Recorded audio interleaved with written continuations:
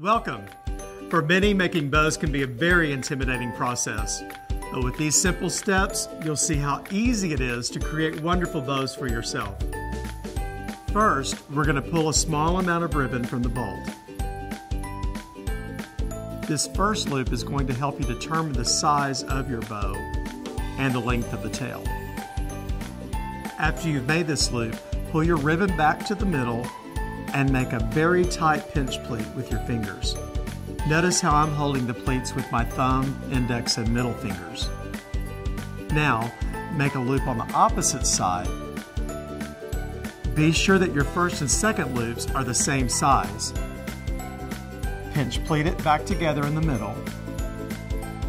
Now, you're going to want to take your ribbon and give it a tight twist. If you don't twist the ribbon, it'll be facing the wrong direction when you make your next loop.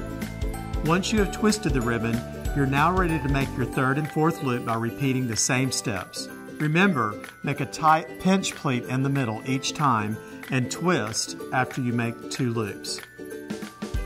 Shape the bow as you go by pulling the wire on sides of the ribbon so it bends with your loops. Continue making loops until the bow is the size you want. This particular bow has 8 loops, 4 on each side.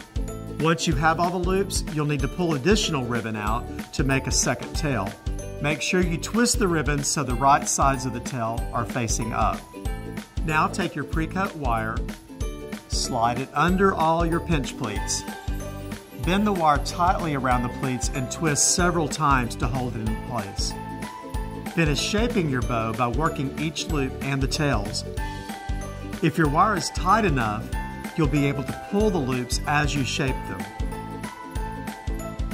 There are several ways to finish the tails. Here's one I like.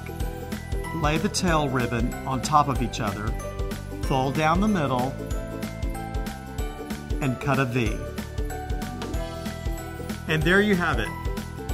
Now you're ready to make bows for your next holiday celebration. Thanks for watching.